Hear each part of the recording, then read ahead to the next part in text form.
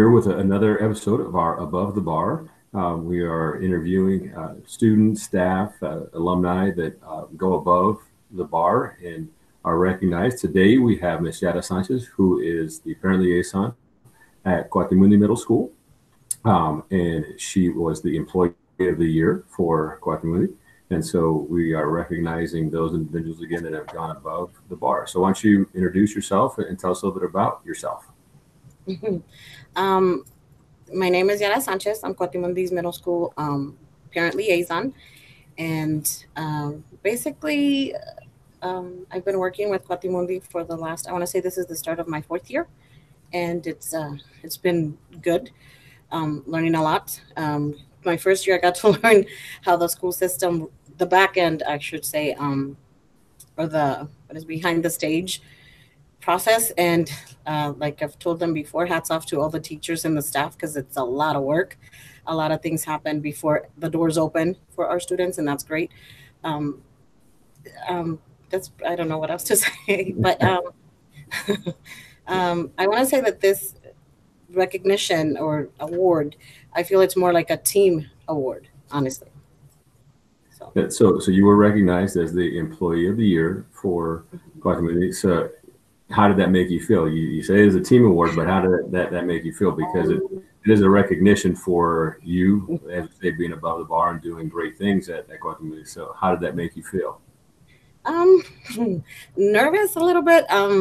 It's a nice recognition, but and I said this again, I really do feel it's a team award, because in order for us to be everything we've done and to get to this point where you're going above the bar, you really have to have that whole support. And I've been lucky enough to have that team with me, and so it feels good. But it's still, I still think it's a team award. Everybody Yeah. working together, everybody putting in everything, really giving it 100% all the time to get to where we need to be. And that's probably why your team recognized you, is because you're humble and giving credit to others, even though the recognition is for you. So, which is a great example for our district, and so appreciate that. But so tell me, what, as a parent liaison, what is your biggest challenge that you've had so far since the spring? Because that was, as we changed, from went on spring break, and then we haven't been back since with students, So how has that been for you in transitioning to that? It's a lot of learning. We're trying to keep everything in a positive wave, where we're trying to be proactive, be take everything we can to continue to service our families. But it is very challenging, because we're so used to having that social connection, being able to reach out to our families quickly, being able to notice the need in someone, and being everything that's happened and having to do that socially and having to do everything virtually. Reaching out to families has become a little bit, not impossible, just a little bit more challenging, because we do want to reach out. We do want to provide the best service that we possibly can. And we want to keep connecting them to our school, to our resources in the community. That's one of the, maybe one of the challenges that we're having. And then just learning all the processes again, and Google formats, Google Classroom, everything Google is Yeah, interesting. yeah, Yeah. and I think that's been a challenge for everybody, teachers, Yes, students, everyone. parents, to really be connected. That's one of the things that as a district we talk a lot about, is having the connection. And what makes our district special Hmm. is that, and parent liaisons are a big part of that, because you are the ones that are really out contacting parents, making sure they have what they need. And so tell me a little bit about what's the positive side of things that in your job, not necessarily during this change, but just in general, what's the positive side of your job? The positive, I like being a parent liaison. And I think one of the positive areas for us, at least, is, I mean, well, I would say in general, the whole District 35 has a great format where you really truly do care about the students and the families, and you tend to connect that together. So that collaboration of always working together, of always reaching out to the families and making them function as a whole, is really good. That team really is good.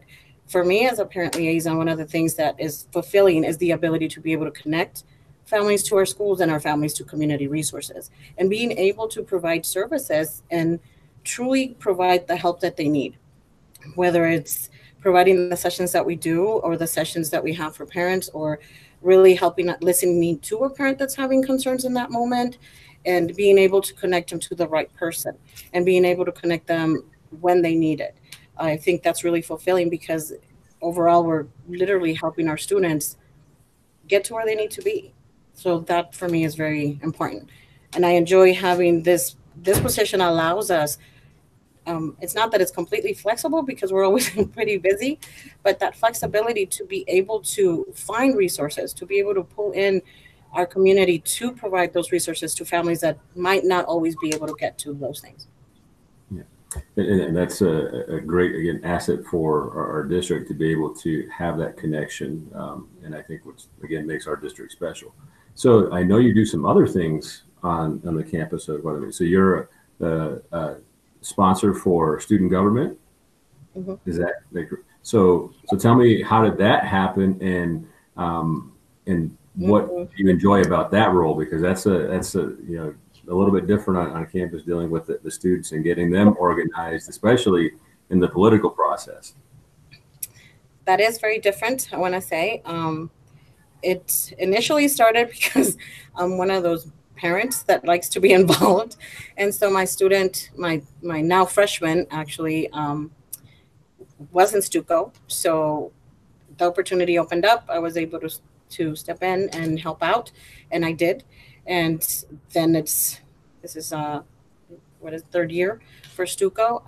I enjoy working with students. I think that it's very important to provide them with opportunities to enhance their leadership skills and learn about processing and learn about how to change and advocate and create a different environment for themselves and for their future.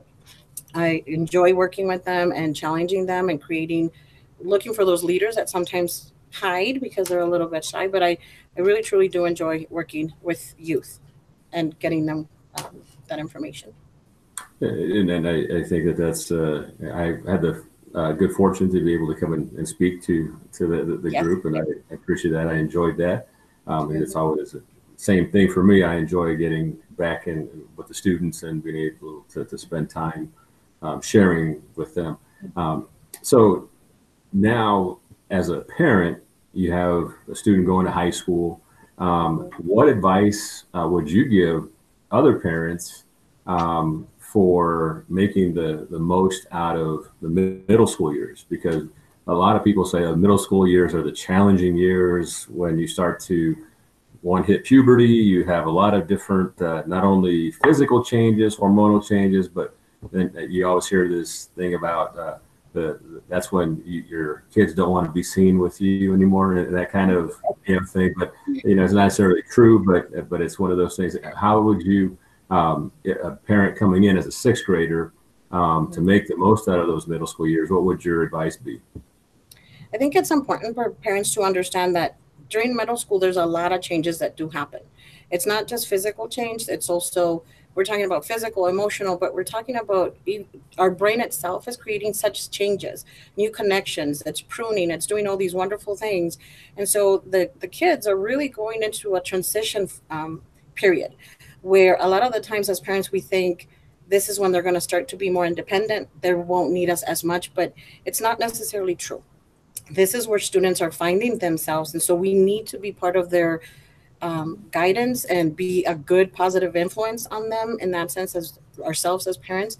And at the same time, trust that they're going to start making those choices as they're getting through this. It's important as a parent to hold them accountable, not hold them accountable. Well, yeah, accountability is very important, but it's also very important for us to support them when they're going through their academic career. Right now, in these three stages, sixth, seventh, and eighth, seventh, be careful with seventh grade. That's when that's when most of the drama starts with kids. They're starting to transition from our parents are our world to the world outside is what influences the most. But we have to be aware of that and understand that routine is important. A lot of us, parents think like, well, homework is homework. It's not going to cause a lot of change. It does. It causes impact in our child. And it's not so much that they didn't complete or whether they should complete it. It's they need to get it done because it teaches them how to be responsible, how to set routines, how to always finish what they start. And so it teaches them as they're growing up that by the time they're in high school, they're able to do this because it's such a routine for them, such a habit for them. So it'll make them a very successful student.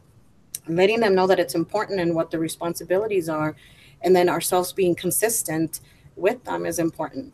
But overall, being supportive to them when they're going through this period, being here for them when they're going through this period, learning how to communicate clearly and being specific with them is important. They need that support from the parents during this time. It's crucial because they are going through a transition. They are going through different phases. They are going through the process where they're finding themselves and really truly learning who or what type of student they're going to be. And so all these wonderful changes that don't always look wonderful when they're going through it. And you will have, times where they're like, Mom, I don't want you around. And if my kid sees this, he's probably going to say, Mom, why did you say it? But it's important because you'll see it as they're going through it. And you'll notice, it's different. And it's different for parents too, because now we're letting go. And so, that can be hard. And that was there you go. It's a great answer because I think it's as parents, when we get to middle school and they start to transition and they're and sometimes bigger than it's the first time they see that growth and the whole transition, and it's one of those. When I was a middle school principal, I really enjoyed watching the students grow, and it's and have that when you're talking about student council, the advocacy where they start to learn how to advocate for themselves even more, which is another important thing. So I appreciate your role in that, with helping parents navigate that and be part of their students, because I think as a parent liaison, that's one of the things that we as a district want them to connect, that it's we're all a team, and so we appreciate that. So now that you have a freshman, how has that been, even though they're not necessarily on campus yet, hopefully soon, but how has that been with a freshman? It's a little different because over the spring break he did get a lot taller. I mean, I'm not that tall, but he's way tall, and so it's different to see them. But in all honesty, it's great to see that what he learned through the process of his, transition and everything that he went through from 6th to 8th grade, to see that student right now working online and being proactive with his studies and proactive with making sure that he's on top of his own grades and his own goals, which is really good to see. It's also a little nerve-wracking to see that he's taller and he's looking not so much like a kid anymore, but like a young man. Again, I hope my kid doesn't see it, but but it's been a good experience. Really, it's a blessing, truly, and I'm grateful to the high school staff. They've been pretty good in communicating with us too, and so I'm glad. We're happy. Well, great. Well, thank you for spending some time with us today and sharing your thoughts as a parent and parent liaison, because I think a lot of that goes together in helping students transition and find that support. But congratulations for being the Employee of the Year at Coatimundi, and thank you for being part of our district, and again for being above the bar. So thank you.